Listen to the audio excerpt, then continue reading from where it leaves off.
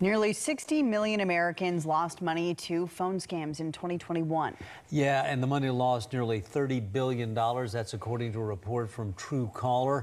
The scams happening here in Huntsville. News 19's Hannah Jones joins us live with more on a phone scam that cost one Huntsville resident $20,000.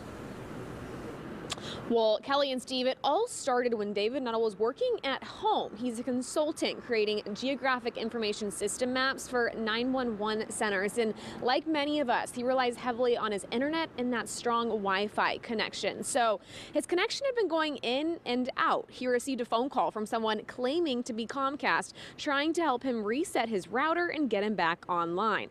From there, the person on the other end of the phone, who even told David a pseudo first and last name, had David complete some command prompts, something the average computer user likely has never done. David says it all seemed very technical and legitimate. The scammer informed David he was being hacked, which is why the internet was down, and gave him solutions of how to fix it. From this, they were able to have David install software without him knowing, gained control of his computer, got into his crypto exchange, and transferred themselves $20,000.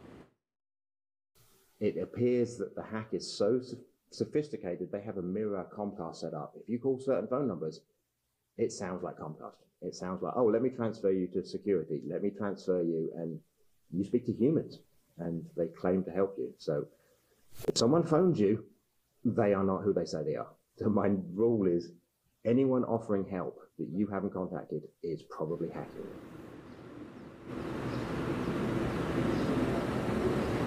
On their website, Comcast says scammers can manipulate caller IDs, making people believe the call is from a legitimate company. Now, the phone call David received appeared to have come from Philadelphia, which is where Comcast is headquartered. Now, the Better Business Bureau recommends setting up two-factor authentication to ensure your accounts are further protected. They also say if someone calls you claiming to be a company, go ahead and hang up the phone and call them back to see if they are who they say they are. Live this morning, Hannah Jones, News 19.